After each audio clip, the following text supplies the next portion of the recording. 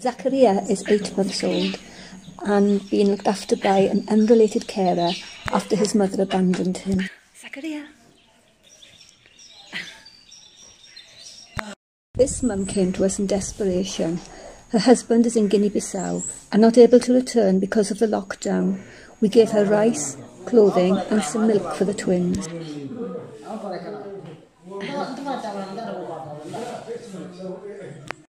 Anseni's mum has mental problems and not able to say who the father is. Our own local midwife, Awa, has undertaken her care as the family were reluctant to do so. It's a good girl. I don't know if we got milk. Lisa!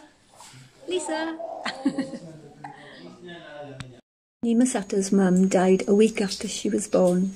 She's cared for by an aunt.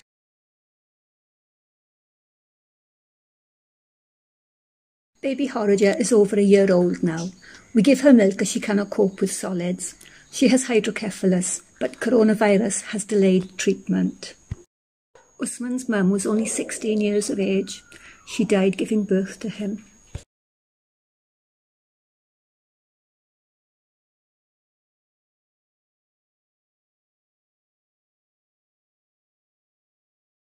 Modul Amin's mum died shortly after delivery.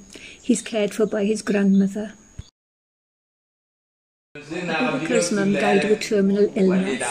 He's cared for by his aunt as his mum died when she was 6 months old. She's cared for by an aunt. The Jani twins' mum died after 1 week. Looking after orphan twins is not easy. Hadi was abandoned by her unmarried mum and is being cared for by a neighbour.